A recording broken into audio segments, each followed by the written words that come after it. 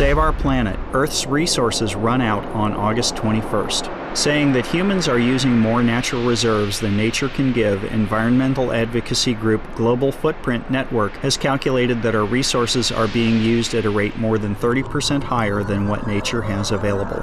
As such, all global resources have been consumed as of August 21st, with everything used after today, such as water, crops, and products from the forest, leaving an earthly deficit.